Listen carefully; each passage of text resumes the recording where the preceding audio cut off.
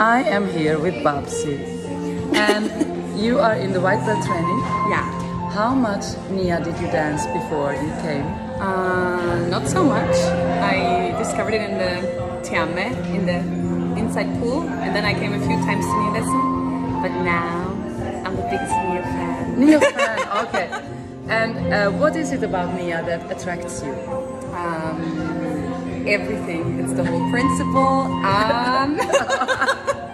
the joy and the energy I feel afterwards and in between, and it's like, so good. So it's about the energy, people.